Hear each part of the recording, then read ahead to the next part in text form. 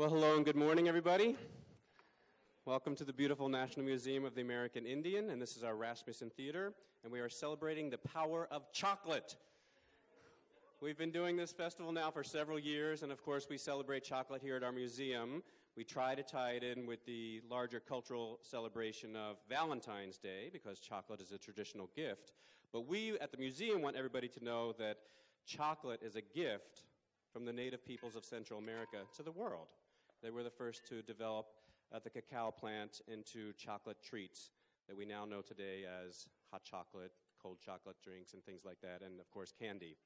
And this session right now that's about to start is a cooking demonstration with our executive chef of the Mitsitam Cafe, Chef Richard Hetzler, and his able chef Jerome Grant is right here helping him out.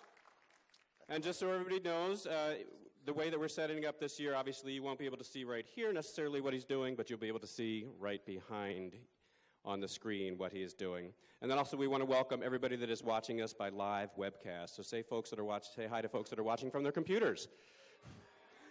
So Richard is going to take you through some wonderful stuff. He'll talk about a new cookbook that he has produced that's available for purchase, and what he does here at the museum with the wonderful native foods of the Americas. So please join me in welcoming Chef Richard Hetzler. Thank you. All right. So you guys can hear me okay with this? This is actually the first time we've done a cooking demo in the theater on stage. So I got to say, I've never seen myself from behind. So that's actually pretty interesting. Keep checking myself out, see how I look. So we're going to talk about chocolate today. We're going to talk a little bit about what makes up chocolate, what is chocolate, what we know as chocolate, kind of a little bit about the history of chocolate. And then we're going to do some sweet and savory dishes with chocolate. And what we like to do when we do, like I said, like Vinny was saying, is we've done this for many years now. And what we try to talk about when we're doing these demos is chocolate not only is a sweet. I think most people recognize chocolate as a dessert only, but there's really a lot of applications in everyday cooking that if you're a little creative and you kind of think outside the box, you can really have some fun and do some unique dishes with it. With that being said, we do on South America, we have kind of a tapa station over there. Every item on that station this weekend has chocolate in it in one form, shape, or another, in savory and in sweet. So you really get to try and see some different unique things that you can do with chocolate. And there's a lot of fun stuff. So with it being kind of the small plates, you can really recreate and taste some different stuff and have a lot of fun with it. So let's talk about what chocolate really is. And while I talk about that, I'm going to start melting some chocolate. We're going to use a double boiler to melt chocolate. That's why I've got some hot water going. And in that, I'm going to turn around and I'm going to put some white chocolate. And we're going to start melting down a little bit of white chocolate. We use white chocolate coins. If everybody could see them, they're very small coins. What that does for us is when I first started cooking, everything was in about 8 to 10 pound kilos. So it was about a 15 or 20 pound block of chocolate. So you had a chef sitting up there with a knife about this size for about 2 hours just going through chocolate to get enough chocolate to be able to use. Now, through innovation, we've been able to really change it, and it makes it a lot easier for the end user, for us as chefs. And then most everyday people can buy it as well. Now you can see white chocolate melts fairly quickly. I'll try to get a shot in the camera for you. White chocolate actually melts really quick. White chocolate is one of those chocolates that can actually burn before it actually touches heat, or if it actually gets too hot. So a lot of times what will happen is on white chocolate, if you've ever been cooking chocolate at home and got a drop of water in it and seen what happens, kind of seizes up and starts to look like a jumbled mess, or it looks like it makes like a hard chocolate. White chocolate will do the same thing just on the fire. So I'm going to pull that off and let it finish melting down. That's going to be for one of the dishes we're going to make. We're actually going to do a white chocolate and braised rabbit empanada. So we're going to incorporate white chocolate into the empanada dough. We're going to braise the rabbit down with other components of chocolate. So who knows what's in chocolate? Anybody out there? What about you down in front? Do you know what's in chocolate? Milk. Milk is in it. What else? Cocoa. There you go. That's the key ingredient in chocolate. So, cocoa beans. Cocoa beans, and I wish I don't have an actual plant up here that I could show you. But basically what it is if you've ever seen the pod of a cocoa, the cacao plant, it's essentially almost looks like a green cocoon. And when you open it up, it's got a white membrane in it, and then there's seeds inside. Those seeds are what you see here, cocoa beans. These beans, let's see, does that work when I do that? Perfect. These beans, what happens is, and the unique thing is these beans are then dried and fermented. So by drying and fermenting them, they bring out the acid in it, the natural acid that's already in the cocoa, in the cacao or in the cocoa bean. So from there, what happens is they need to extract stuff from it to be able to make chocolate. Now back in the old days, they didn't. What they would do was they would take this, they would take and just rough grind it using either a mortar and pestle, and then they would just simply put it in hot boiling water because, of course, most Native Americans didn't have milk back then. And they would use this tool right here. This is called a molinillo. A molinillo is what they would use for the first actual hot chocolates. This is actually a tool that they would use to froth the hot chocolate. So when the hot water and the cocoa beans sat in here, this would actually go into the pot. You would kind of go back and forth with it. You could see it kind of makes like a fun little sound. All the little ridges start moving. It would froth it up. And the more froth you had, the better they said the chocolate was. So they would use straight that. It was a very, very bitter drink because they weren't adding sugar. They weren't adding a lot of other ingredients to it. So it's a lot different than what we think of or what we know as hot chocolate today. Most of our hot chocolate today, we add sugar. It's done with milk or a milk base of some sort. So from the cocoa beans, then what happens is now with the wonderful world of technology, they basically put it into a centrifuge. And they separate the cocoa bean and the cocoa butter. So you got this separated out to this, so you're left with just a dried bean that they grind up, and that's what they make cocoa with. And then you take the cocoa butter, the cocoa, and add other ingredients, and that's how you get the percentages of chocolate that we know of today. So chocolate has really changed over the years in the sense that, if we think we go to the store and we buy a Hershey's bar and we get a piece of chocolate. But they're really starting to do a lot of stuff with chocolate in the sense of like they were doing with wines, and they're actually putting them on grading systems. Single origin chocolates. I mean, I don't know if you guys have seen at the stores, but you can buy $8, $9 chocolate bars now, single origins from maybe from Guatemala or, from the Ivory Coast or something like that. So there's a lot of different, things that are happening in the chocolate world.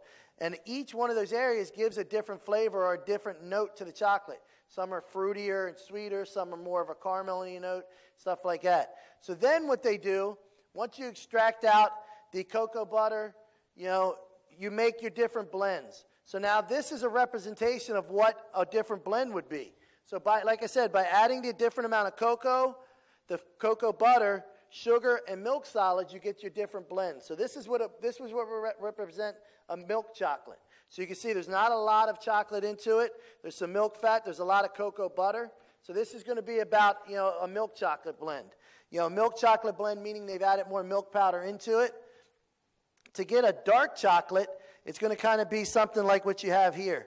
You're going to have a lot of cocoa and a little bit of sugar, and that's going to give you your dark chocolate. So when you see like these 74% blends and the different blends of chocolate, all it is the amount of cocoa butter to the amount of cocoa that goes into it. So the more of the cocoa, the dried cocoa that goes into it, it's a higher process, it's a higher percentage of chocolate. So that's the difference. Now what about something like this? What do you think this is? White chocolate. Now the interesting thing about white chocolate is white chocolate really isn't chocolate. White chocolate, in order for anything to be called chocolate, in the sense to be true chocolate in the United States, it has to have cocoa in it. It doesn't. White chocolate technically has no cocoa. It uses cocoa butter. It uses milk solid and milk powder. So it's kind of a play on words using those same ingredients, but then they were able to, they call it, white chocolate. So we're going to use white chocolate. Now the nice thing is white chocolate gives you different flavor characteristics than the dark chocolate.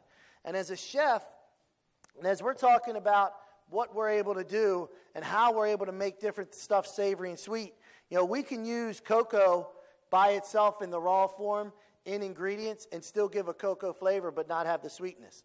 We can use a 74% chocolate to make a soup or make something else that's going to give you that kind of bitterness. You're still going to get some sweetness off of it. By adding different flavor profiles to it, we're able, though, to make it more of a savory soup than a sweet soup. So you really can do a lot of different stuff with it. And then, of course, you can just take and make hot chocolate, or you can make cakes and different stuff like that with it. So while this is melting, we're going to work on the masa dough. So I've got some the white chocolate melting. I'm going to melt down a little bit of butter to go into that. Because, again, we're making a masa dough. So the masa, we need to incorporate some kind of fat into it to keep it moist. If not, it would be very dense and dry when you cook it. So we can melt these two down together, and it'll work out pretty well. Now, we talk about how to melt chocolate and what we do with chocolate. Double boilers are always the best method for melting chocolate. Again, it can still be burned if you're doing it that way. But, if you're careful, you can do it. You can also use a microwave. A microwave's a good thing. You never want to put your chocolate directly over an open flame. If you do, you're definitely going to burn it, because it just doesn't do well to direct heat. The other thing is, like I talked about, is water. Why water and chocolate don't mix? There's actually the cocoa butter in this is what is allergic basically to the water. So if you get a drop of water in it, the cocoa butter seizes back up. Now you can fix that in one way. You can actually add like vegetable oil back into it. You can thin it back out that way. It's a little trick that we do. And a lot of times, like if you're working with chocolate, say you need to do, if you wanted to do like a chocolate-coated strawberry or something, you could use a chocolate that's not maybe as good a quality as like a Hershey's or something like that, and add a little bit of vegetable oil in it. It'll thin it out, and it'll make it easier for dipping your chocolates as well. So a couple little tricks that you can do. So now this is kind of melting down. I'm going to let that butter finish melting in there. And what I'm going to do is I've got some masa flour. Masa is essentially just a fine ground cornmeal that we're going to grind, that's been ground very, very fine. Let's see if I can get that in there for you. See, I caught her off guard that time. Just a real fine cornmeal. There's a couple different varieties. We use the Maseca, which is the finer ground, just because it works better for our purposes. So what I'm going to do is I'm going to add a little bit of the Maseca to the bowl here. We'll just add the whole thing, make it easier. I'm going to put some gloves on because, again, we're going to be working this with our hands, so this way it'll just be easier to clean. That's the only real reason. We don't worry about any of that other fun stuff that might get in there. Your hands are always clean as a chef. That's what we say, at least, right? So into here, my butter and my chocolate mixture is just about all melted. And my sous chefs put this together for me. If you guys haven't seen, we're in the process of opening a new, we just opened a new coffee bar. I say not in the process any longer. But we've opened a new Mitsitam espresso. We opened a new coffee bar right outside of the Mitsitam. So there's espressos, cappuccinos, and lattes and stuff. Now you might say, how's that Native American? Well, the interesting thing about what we've done is we source all our coffee from a Native American roaster out of Cherokee, North Carolina, and then so she sources from indigenous coffees from around the world and then blends them and stuff. But I can tell you, after tasting, I had them here all day yesterday, it put Starbucks to shame. So anybody that likes Starbucks has to come by and check it out. So I'm going to put our white chocolate and our butter mixture into our maseca, or into our masa flour, and I'm just going to kind of start working that around.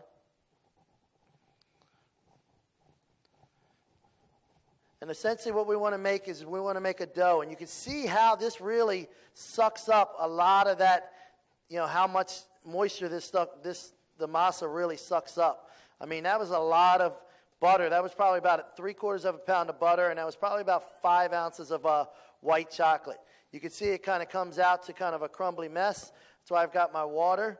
So we're going to add just a touch of water, and all we want to make is just a nice dough. And now masa, in the sense, there's no flour in it, so it's gluten-free. So anybody that is gluten-free, it's a great option for you. But the nice thing is that without adding that flour, you're really keeping it natural to its natural form and shape. It's a little more difficult to work with in the sense that you can't necessarily roll it out as well with a rolling pin, and I'll show you what I mean in a second on that. I've got some already done. So now we've got our kind of flour coming together. You can kind of see how it kind of comes together, forms a ball. We can kind of mash it. It stays together. That's about what we're looking for on our product. going to put just a little bit of salt and pepper into it. You can see this is pretty straightforward. There's not a lot of ingredients that went into this.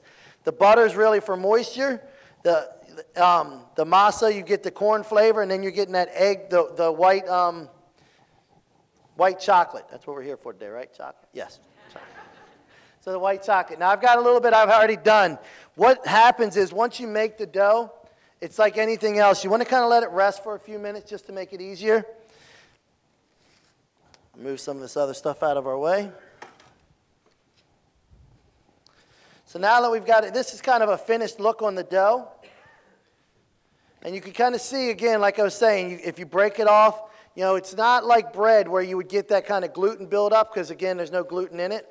But it forms together nicely. It's got a little bit of oil on the outside of it. Now, the way you can do masa, or the empanada dough, is with the magic of my sous chefs. I have some already done.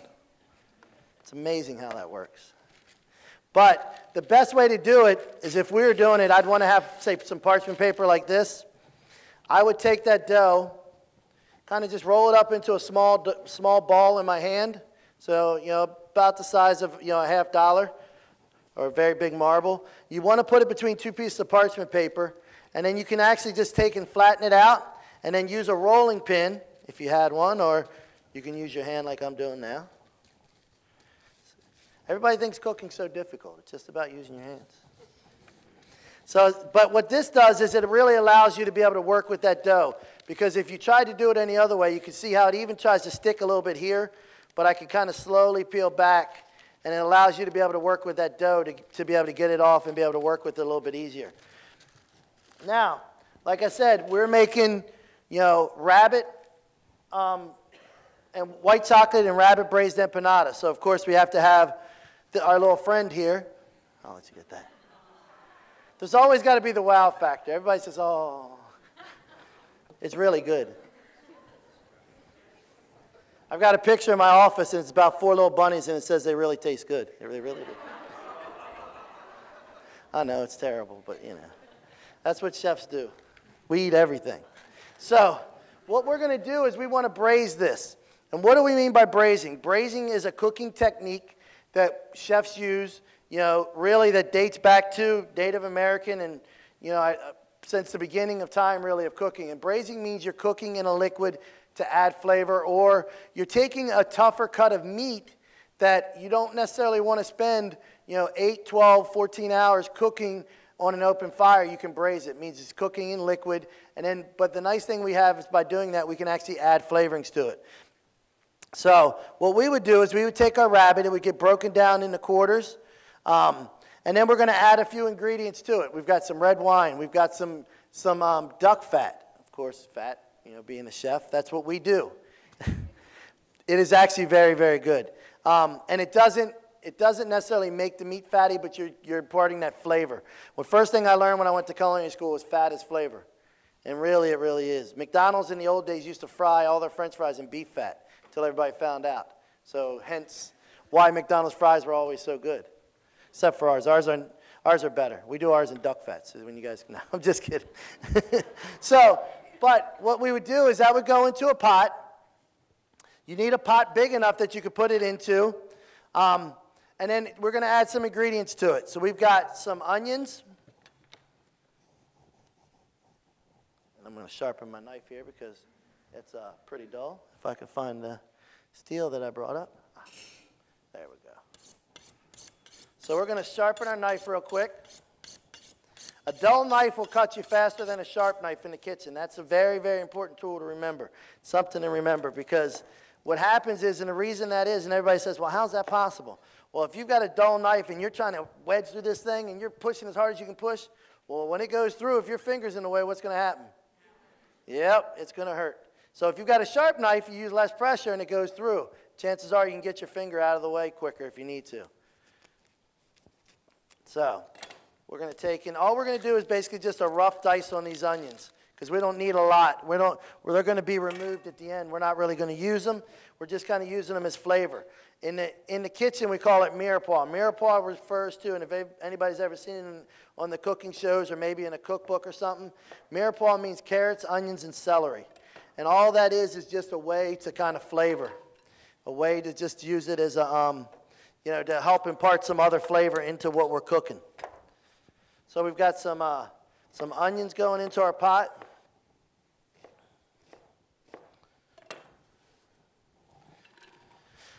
We've got a carrot going in there. So again, the mirepoix part. I don't buy peelers. I just peel them this way. It's just easier for me. Just another tool you have to worry about cleaning. Anybody have any questions about chocolate so far? I'm sorry? Cocoa butter is made from the extraction of the cocoa bean. So what they do is once they dry out the cocoa beans, they put it basically into a large spinning machine, and basically by doing that, it extracts the cocoa butter out of it. And then they're left with just the raw bean that they'll dry out some more, they'll toast off, and then they combine all those ingredients back together to actually make cocoa, or to make the chocolate that we know of today. So it's kind of an interesting thing. Like I said, if you think about, over the years how chocolate kind of came together and what we know of as chocolate from where it started to where it is now, it's kind of an interesting little piece. How they figured out how to do all these different things to be able to make it work. Now you can see we're adding a lot of ingredients in to something that you wouldn't necessarily think to go with chocolate.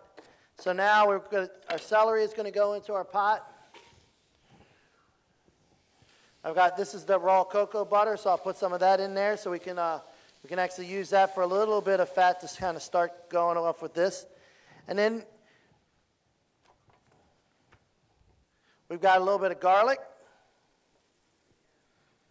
So again, you're thinking garlic and chocolate, but if you think about garlic when you roast it, the sweetness of it with the white chocolate actually go very well together. You can see I'm not dicing anything up very big. I've got about 4 or 5 sprigs of thyme. Got a little bit of cinnamon that's going to go in there. Because again, I want to be able to flavor this. I'm looking at trying to pull out these flavors and then add stuff to it.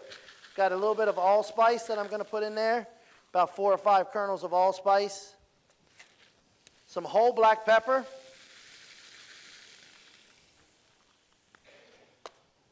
We've got a little bit of white chocolate, and I'm also going to do some cocoa nibs, or some cocoa in there. So all I'm going to do with these is kind of just give them a quick chop.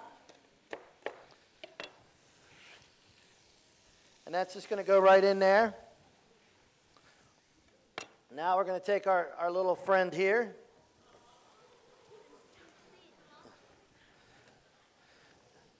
We're going to take off his hind leg there.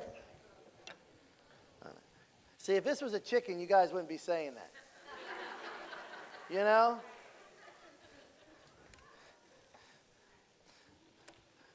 It's just because it's a rabbit. Everybody's like, oh my gosh.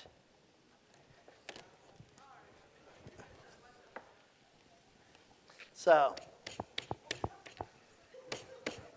I know, you guys think I'm the coolest guy in the world right now. I know you do. For all the kids in the audience, it's really not that bad. It's chicken. Nah. So we're going to put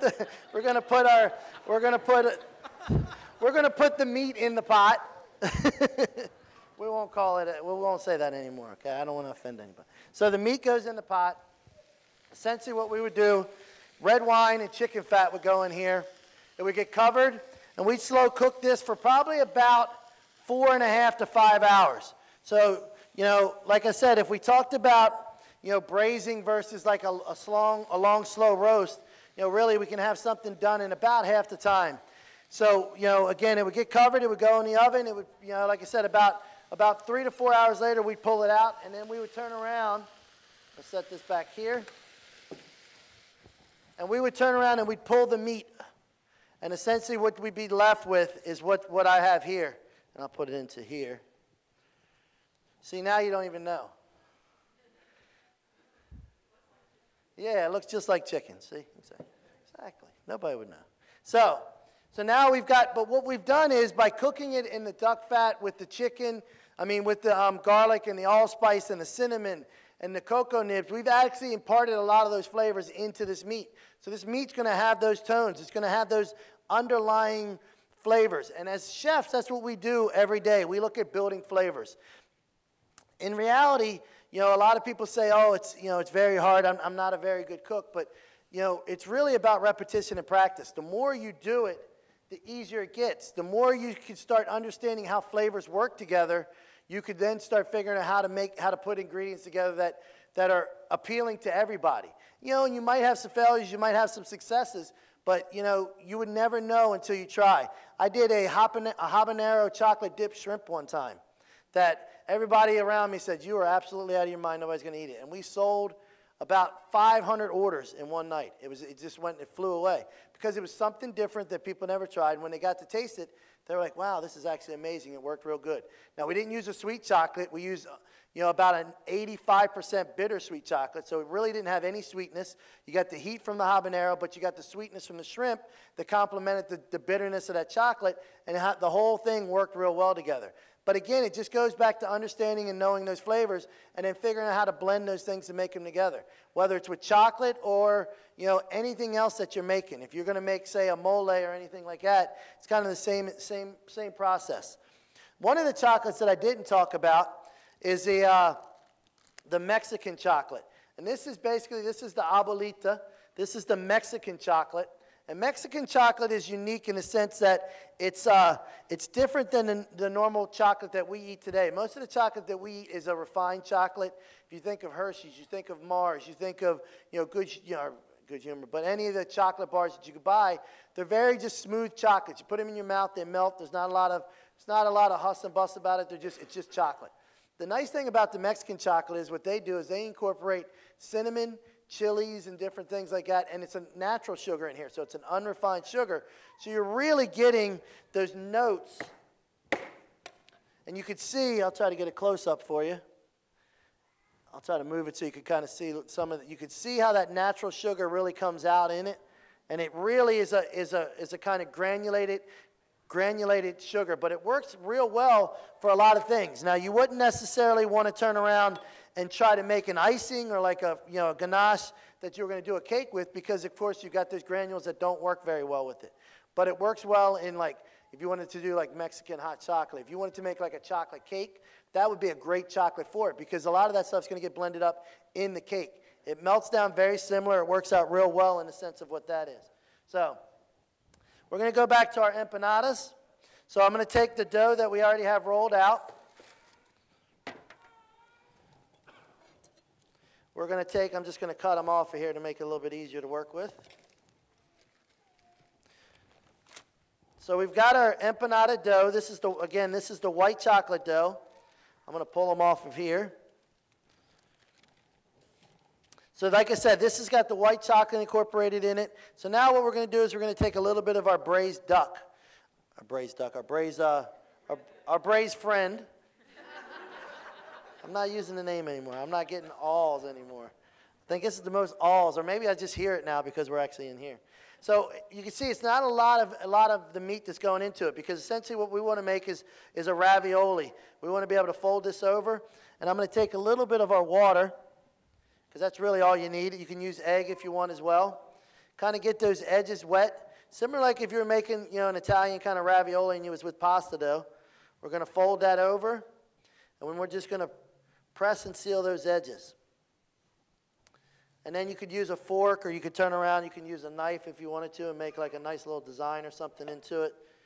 And this dough's already, and the dough itself, as you can see, as this dough sits, because it's that corn dough, it doesn't have that flour for gluten, it starts to dry. And that's why we're getting some cracking and stuff. But if you make these and then turn around and make them right away and then bake them, you can deep fry them, you can do a lot of different things with them. They come out pretty easy. What I'll do with this one is we'll try to get a little bit wet. And what happens is if they start getting dry like that, if you just put just a little bit of water on your fingers, kind of rub them down, it'll help bring that moisture back into that dough that you need. We'll take, again, a little more of our friend here. And again, we'll fold it back over. and then we'll press it. So this gives us our empanadas. Now these are pretty much ready to go. They can go right into the oven. I've got some prettier ones here that I had my sous chefs do earlier, but you can see just getting a little decoration on them. They're really not that difficult to make. They actually make tortilla presses, so you can make that masa dough, and then you can press it with the tortilla between two pieces of parchment, and you can actually make them pretty quickly. Now, the filling can be anything you want. You can make these sweet. If you wanted to make, say, a chocolate filling, you can make this a chocolate and white chocolate empanada. You can really do a lot of different things with them to kind of change it and have a lot of fun with it. You can make them, again, these could be sweet, they could be savory.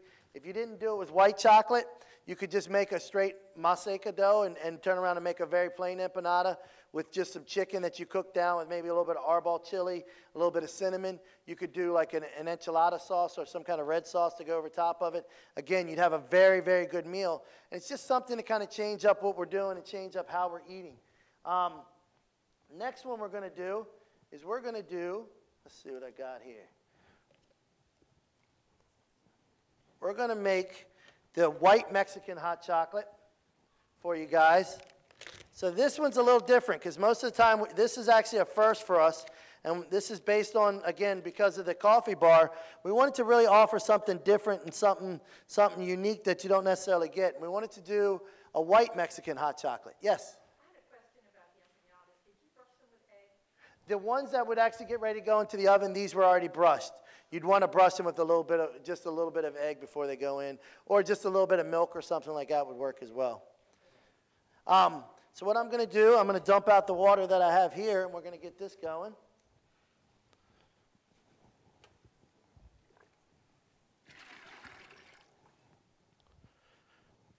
All right, so again, the process of this.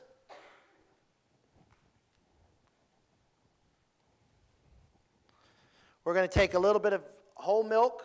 Now, you can make this with skim milk if you wanted to make it, a little bit less fattening for you. I'm going to do one because we're going to do two types. So I've got my white chocolate. Now, to this one, we make it a little bit different, because we want to add some different flavors into it. Normally, in our Mexican hot chocolate that we do in the cafe, it's the Mexican chocolate, it's cinnamon, and it's a little bit of chili de arbol. So what we're going to do here is, because we're making a white, we're still going to add the cinnamon. But I've got a little bit of pasillo peppers. And pasillo peppers are basically just smoked poblanos. So we want to add a little bit of that smoky flavor to it. So I'm just going to kind of break them open, seeds and all, throw them in there. I'll throw one of the arbol chilies in. The arbol chilies are very spicy, so you want to use them in moderation. But again, it's just a nice flavor contrast that you can add to your chocolate. So what I want to do is I want to bring this up to just before it scalds. So right now all I'm doing is kind of blending all these flavors together, bringing it all up. I don't want to put my chocolate in yet. The last thing I want to add to this is my chocolate. I've got a little bit of sugar. We're going to put just a touch in it. You don't have to do as much with the white chocolate, because if you look at the difference, the white chocolate, that's all sugar. That's your milk solids, and then that's your cocoa butter. Compared to, say, a regular dark chocolate or a medium chocolate, you have very little sugar. So you can see the contrast. It's almost double. So you don't necessarily need as much of the sugar when you're doing the white chocolate. You guys are going to get to taste this. We got samples for you as you leave the theater today. So you'll get to taste the. I think they're doing the white chocolate, but it might be both of them. But if not, we have them both available in the Mitsitam Espresso, and then in the cafe, we've got, like I said, a whole conglomerate of chocolates for you to taste. We've got two soups over there. There's a chocolate soup with corn-dusted fried shrimp on top of it, a chocolate and habanero soup. We've got a seafood chowder with a cocoa-dusted salmon with a chocolate bacon dust on top of it. So again, going into kind of that molecular gastronomy, using the bacon at the top of it to change it up a little bit. Couple of the tapas, we've got the empanadas are going to be on that station today. We've got, for a cold dish, because everybody's thinking, how do you do a cold dish? We've got a grilled romaine with a white chocolate aioli. So it's a white chocolate roasted garlic aioli with white anchovies. So again, figuring out how you can incorporate that in there. We've got grilled calamari, avocado salad with a white chocolate and champagne vinaigrette. Yeah, so there's a lot of different stuff like that you can really try and really have a lot of fun with and kind of get outside of your comfort zone when it comes to like some of these things that you could try. And a lot of that stuff is literally just using the components of chocolate, whether it's using the cocoa nib or the cocoa itself, using the cocoa butter, using the actual different chocolates to be able to bring out different flavors and incorporate them in different ways. So it's kind of neat and fun. Now what we're going to do here is we're going to use our pitchers. And we're going to use our Molinos here. So this way we can kind of show you some of this, the frothness. And I don't know if I got a couple little glasses we can put them in so you can see a little bit.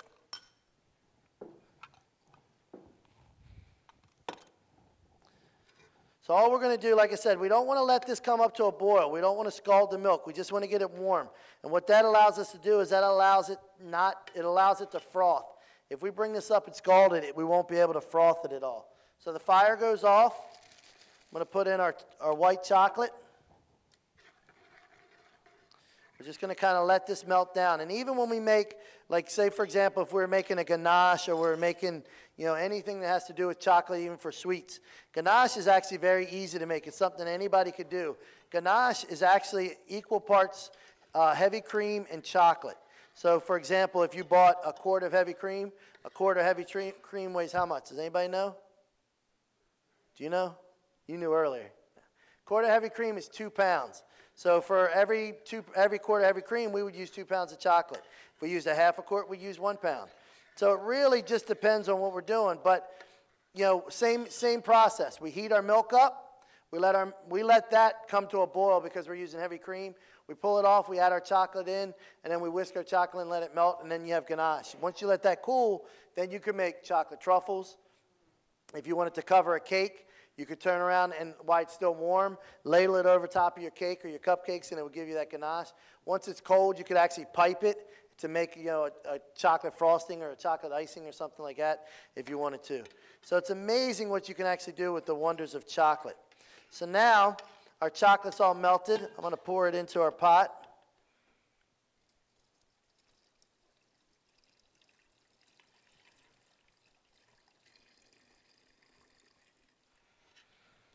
All right, so now we get the Molinino, and we're going to just kind of go through and kind of roll that around. It's almost like those old drums that you would use that nobody could figure out as a kid, right? So we're just going to kind of move this around in there. And as it moves around, this is kind of not that much in here, so I'm going to do it one-handed. It frosts that milk up, and you'll really be able to see how we're able to froth that milk. And then, like I said, it's just a kind of a neat trick. Now, this is how we actually make the hot chocolate at the espresso bar. So it's kind of, one of the things we wanted to do is to have fun with it and really kind of show people, and teach them and educate them on how hot chocolate was actually originally made. Now, of course, we changed it a little bit, and we're doing the white hot chocolate. You can see you get a little bit of that froth on top. The ones that come out from the espresso bar actually come out with a lot more. But you can see how it really aerates the whole process. And the white chocolate's nice because you get a little bit of that smokiness from that pasilla pepper. You get a little bit of warmth from it. And then you get the sweetness of that hot chocolate. So it really works out real well. So now with that one said, we're going to go ahead and make the regular traditional hot chocolate for you guys. And that one we're going to use, again, we're going to use just our regular hot chocolate. We're going to use our Mexican chocolate. We're going to use the chili de arbol. I'm going to rinse my pot out here real quick.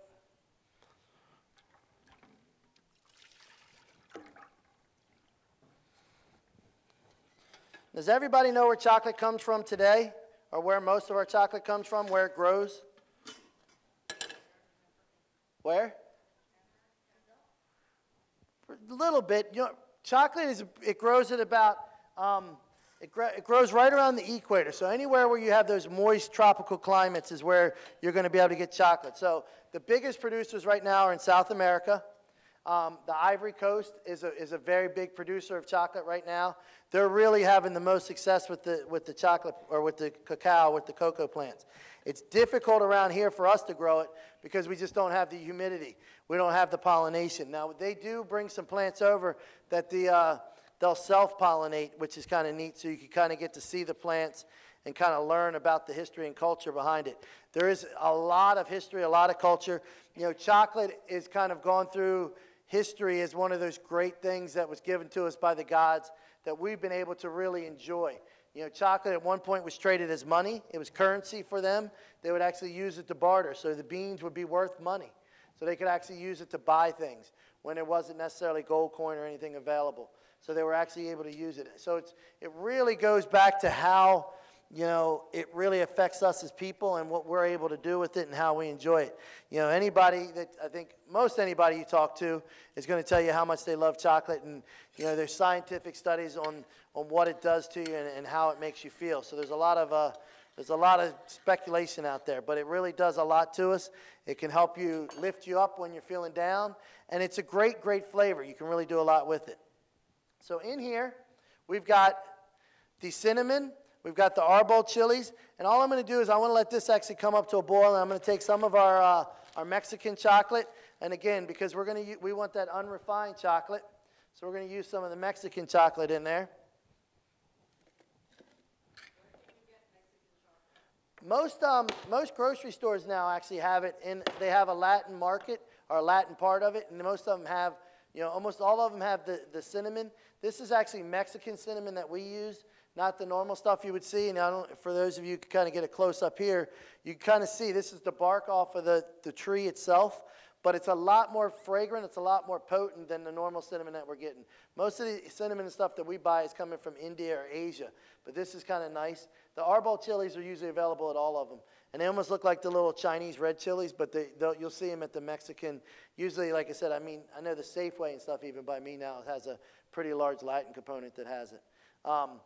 You know, this is a Nestle's product, so even Nestle's has kind of jumped on board to realize that there's a huge market for it, not just the Latin markets any longer.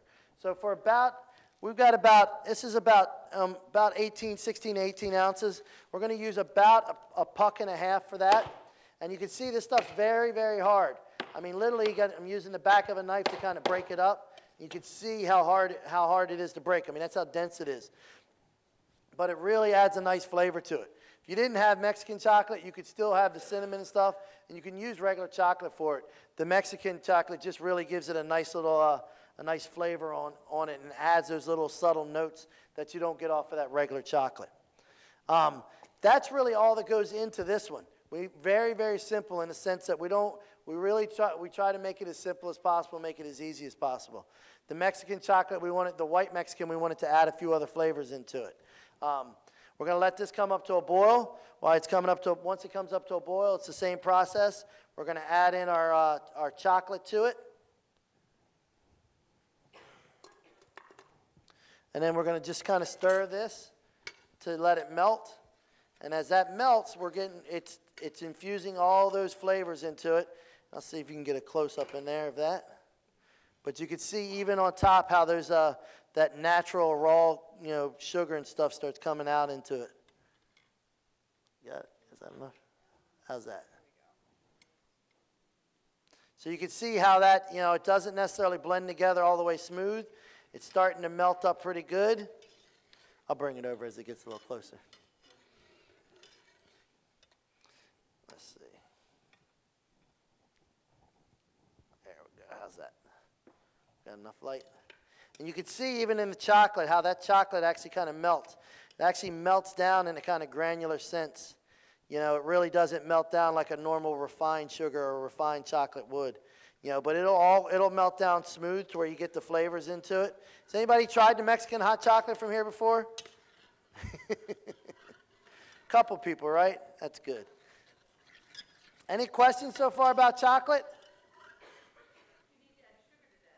This one you're going to want to add a little bit of sugar too, and I didn't put any in it yet, so thank you. Now you could probably get away, depending on how sweet or depending on how you like it, you could get away with not putting sugar in it. I mean, the Mexican chocolate has a pretty decent amount of sugar into it already. Just depends really on how much you like it and how much you don't. It's a recipe that you really could kind of play around with and have some fun. I mean, I'm going to add probably about 3 tablespoons of sugar to it. Nice thing is if you didn't want to add regular sugar, you could do agave nectar in here. You could do honey. You could actually do maple syrup, which would actually be a nice kind of, woodsy or nutty kind of flavor that would actually work real well with it. You could use the Mexican sugar as well. The Mexican sugar, the only problem with that is that it's very hard. So to break it up, it's a lot to get in here. But the Mexican sugar would be real nice as well in here. So once we kind of bring that together, get it all melted in, and you'll see, like even now, I'll bring it back over. You can see as it moves around, there's still kind of pieces of it that are still kind of floating around in there. It never really gets completely melted, which makes it kind of nice because it gives you a little texture and stuff for your tongue as you're drinking it. All right. So now from here, we're going to take our second pot.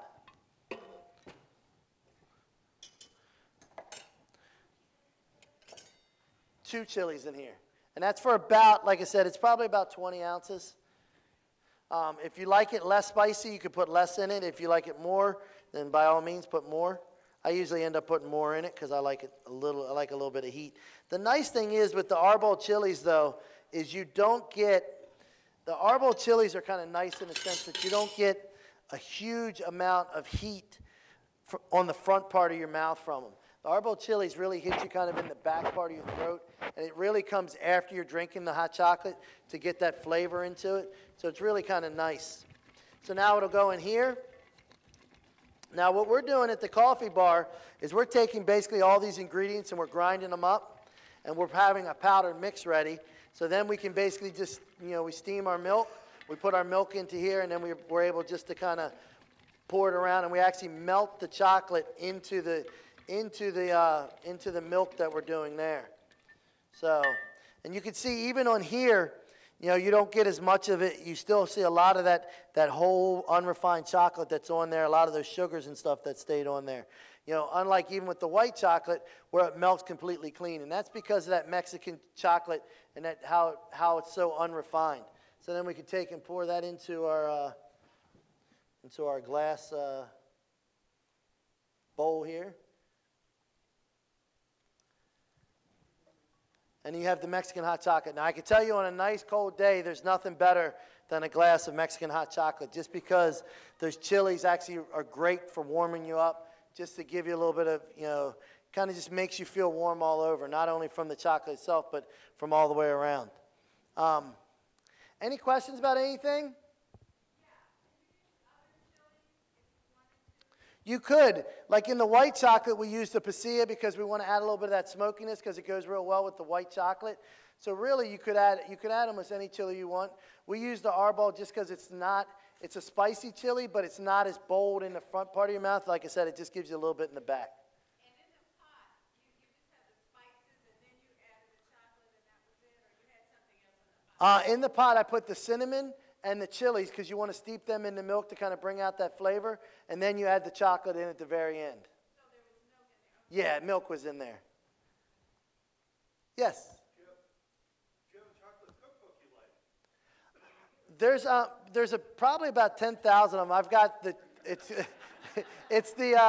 I have one that I use a lot. I think it's the Chocolate Bible, which is a pretty decent one.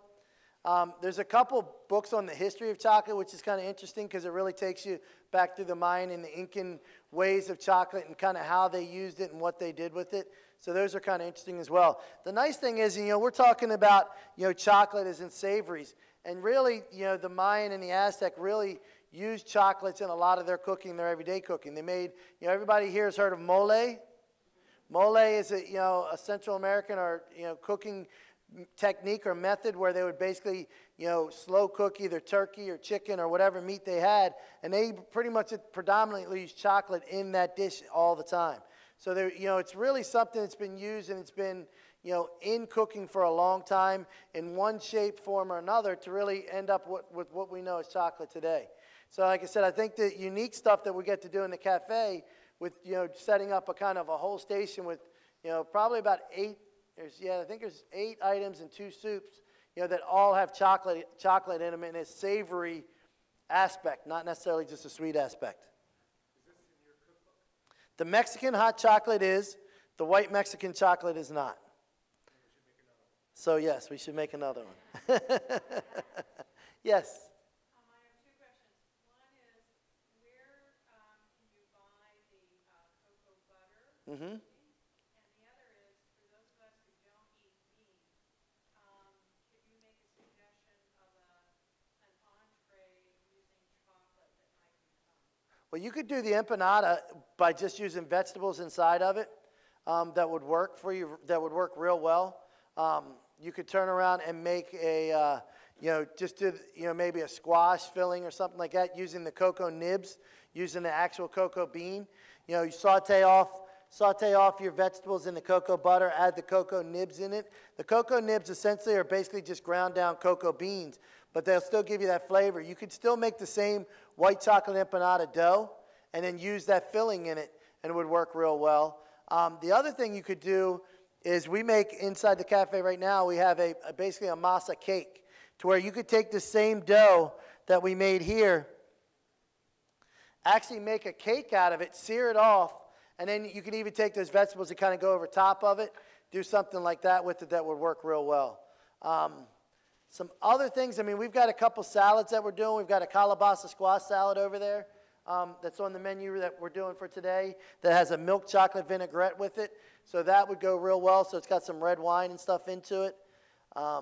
Tofu you could probably use that would go real well with it as well. You could probably turn around and do almost like a red wine chocolate stew and add the tofu into that, and I think it would work real well for you. As far as finding the cocoa butter, your best bet is probably going to be looking online for it. We're able to, through our sources and through some of our vendors, find it already done, but I would imagine online is going to be your best source for finding it, just in general. I don't know of a lot of bake shops or a lot of places in the area that have cocoa butter. I'm trying to think of even if like, Trader Joe's or Whole Foods, I don't think I've ever even seen it. Any other questions?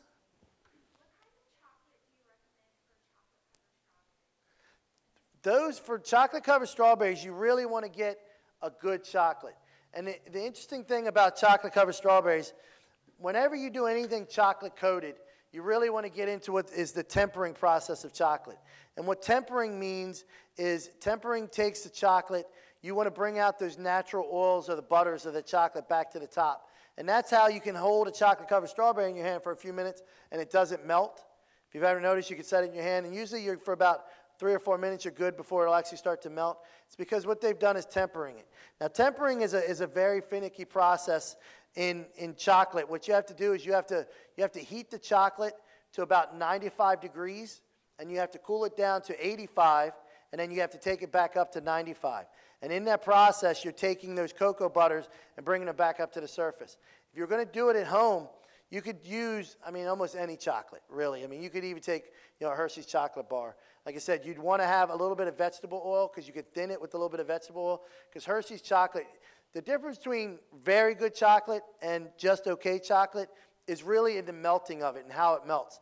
Like this chocolate that we use, this is an 84% or 74%, so it's a bittersweet, but even our 50% chocolates, the 50% couvertures we buy in the little coins like this, it's a very good blend of chocolate. So when it melts down very smooth, it gives you a nice blend. So I would say look for, a Valrhona or something along that line at the grocery store that you can buy. Like I said, you could get away with the Hershey's, you can get away with like the cheaper bars, but you're definitely going to need to thin it out, and they're not going to hold up as well. The other key is when you're melting it down is really making sure you're taking care. The double boiler is usually the best because even in a microwave you can get some hot spots to where you'll actually pull it out and it'll look like it's seized up, and it's because it actually burnt in the microwave. So usually a double boiler, just kind of working around. You see how fast the white hot chocolate melts? It's the same thing. Once it starts to get to that stage, pull it off. Work it around. If you got to go back on for a second, go back on for a second, then bring it back off, and then you can start dipping. Yeah, Mexican doesn't work as well just because, like I said, it's a very unrefined, so it doesn't go smooth. So it's going to look all bubbly, and it's going to make it look kind of funny. Now, what you could do is if you wanted to melt it down, you're going to have to thin it because it won't melt smooth like a normal chocolate would, but you could dip it. And then you could do like a white chocolate coating or something over top, so that way it would kind of hide it. You probably have to dip it a couple times just to make it clear, but you could do it that way.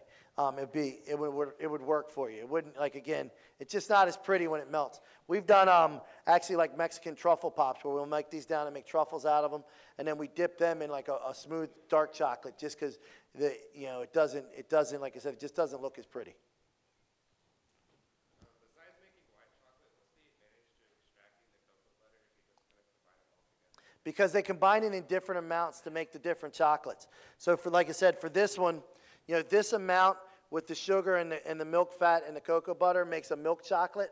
But if you look at like this one on the end, this would make a bittersweet chocolate.